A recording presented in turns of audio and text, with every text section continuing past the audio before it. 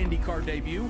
He's got the speed, he's got the skill, but perhaps Pietro's X factor is that he's also an incredibly versatile driver, having started out his racing career in NASCAR's Whelen All-American Series before moving to Europe to pursue a career in open-wheeled racing. After winning last year's Formula V8 championship, this year Pietro was scheduled to contest in not one, not two, but 3 high-level racing series. His 2018 calendar included part seasons in Japan's Super Formula Championship, WEC, as well as this year's Verizon IndyCar series.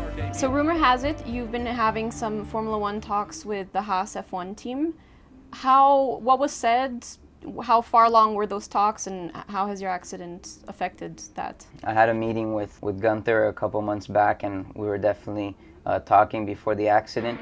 He called me, sent me a couple messages after the accident. He was very supportive, so I can't thank him enough for that. And we're still talking. I mean, the main focus now is just me getting better, so I can get back in the car as soon as possible. And then after that, anything can happen.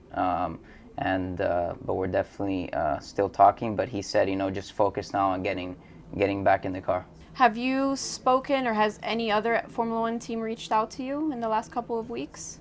No, at the moment I was just focused on, you know, my IndyCar season. We were speaking to Haas and with Gunther, but at the moment it's only been them, and now my focus is just getting back in the car, doing those last 5 IndyCar races, and let's see what happens after that.